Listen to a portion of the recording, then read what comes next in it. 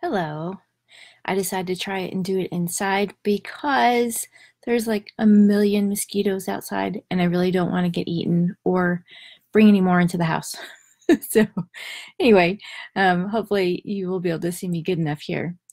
Um, what I wanted to do yesterday and couldn't find what I was looking for was to research the history of marriage vows. And so I did a little bit of research. I've got my notes here. They said the tradition goes back to prehistoric times when the commitment was not necessarily between two people, but between a person and an entire village. So the first wedding vows in history were most likely, it said, a symbolic representation of a newcomer's commitment to watch over and protect the tribe or group and vice versa. The beginning of the wedding vows can be traced back to the Middle Ages to the Book of Common Prayer, which was approved by Henry VIII. So the Church of England would offer the couples the choice of saying love and cherish, or love, cherish, and worship, and love, cherish, and obey. And then people started creating their own vows at that point. They said in theirs that, Eve was created for Adam to complete his desire for companionship.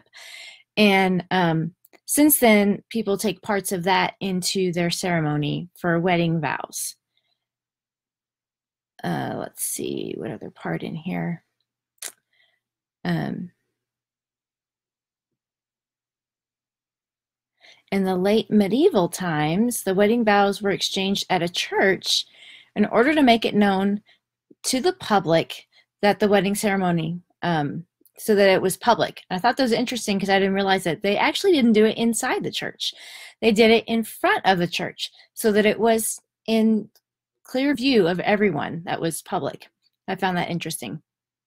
So the reason that I decided to look this up is because in class yesterday morning, we were studying the book of Ruth, and we read the part that said, let's see, do not urge me to leave you or to turn from following you, for wherever you go, I will go, and wherever you live, I will live. Your people will be my people, and your God will be my God.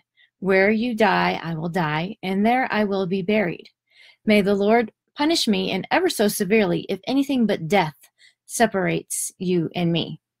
And when I heard that, it just made me think, I wondered if that's where the words that we say at a marriage vow, if that's where it came from, because it's kind of close. It's like, I go where you go, when you, I don't know, it just really made me think about the marriage vows and wondered if that's kind of where some of the wording came from.